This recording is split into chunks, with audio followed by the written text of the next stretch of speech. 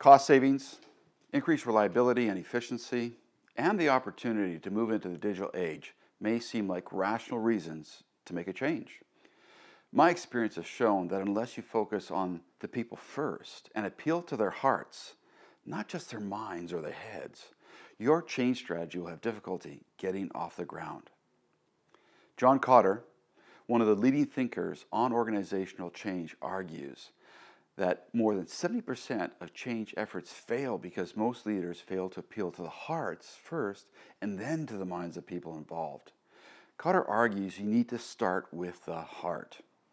Similarly, Simon Sinek argues that we need to start with why, which is the heartfelt purpose, the cause or belief that inspires you emotionally to do what you need to do. Sinek sums up this perspective in the statement, people don't buy what you do, they buy why you do it. Sinek's why is one of the best ways to appeal to people's hearts. After completing this module, you'll be able to clearly articulate your why, the key heartfelt vision or purpose for the change that is required for your organization.